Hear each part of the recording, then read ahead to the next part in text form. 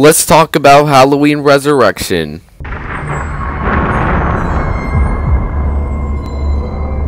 This film was directed by Rick Rosenthal, just as the second Halloween was. It was released in July 12th of 2002, and it has a runtime of 89 minutes. Basically, the entire first 15 minutes of this film is this guy in a clown costume that's obsessed with serial killers, basically just jump scares a security guard. Then Michael Myers kills these two security guards and then kills off Laurie Strode. And this guy in the clown costume gets a knife from Michael Myers, and then he stands up and gives exposition as he walks away. Like, he literally talks like a robot.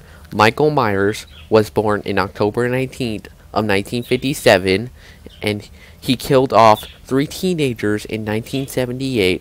He literally talks like that, like a robot. Not even like a real character, and they give him screen time purely for exposition and a false jump scare. That was it. So basically, it follows by showing these 3 teenagers who get invited through email to come onto this show where they explore Michael Myers' house with a small camera over their ears. And as they are reading the email that inviting them to the show, there's a guy that just walks in without even knocking, and he just talks about how dangerous it is to go onto the show and to explore Michael Myers' house, but literally sniffs their panties in the process. Oh, it's so dangerous to go to that house. Michael Myers is such a scary killer. He picked up a knife and never put it down again. This film literally has some of the horniest teenagers I've ever seen in a slasher film, even being compared to the teenagers in the Friday the 13th franchise. These teenagers literally, the first thing they think of as they enter this house is how they want to have sex. There's even one guy that spends the entire time looking for ways to sexually harass this teenage girl. Like, he'll zoom in on her tits with his camera, or he'll grab her ass on the stairs. It was out of her control.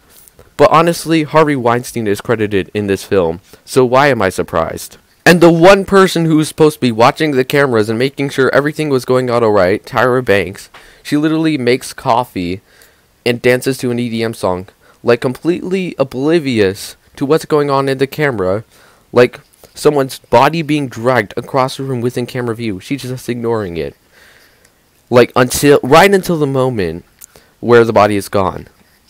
That's just so unrealistic, and it's way too convenient for Michael Myers. The whole film would have been over if she had just saw the camera as the body was being dragged across. This film was littered with false jump scares that were extremely excessive and annoying and completely unnecessary. Even the scares where there was something you were supposed to be terrified of, they put the least amount of effort into, or they used a really bad slow motion edit, accompanied by a really bad musical score. If they really wanted to make this a scary tone, then they should have had better editing, and they should have used the same musical score that the original Halloween had, or Halloween 2 had. Either of those would have been better. This film, all around, was an extreme disappointment. The only character that I even remotely liked was Busta Rhymes. Not because he was good at acting, or because he was a well-developed character. No, because he was the perfect source of unintentionally hilarious moments. There's 2 times where he would literally karate chop Michael Myers. Once where it would make him fall out of a window. And even a moment where he would dress up as Michael Myers and actually try and scare people inside this house to make some activity for this so-called reality show. All around, this was a terrible Halloween sequel. The only character that was even remotely interesting was Busta Rhymes.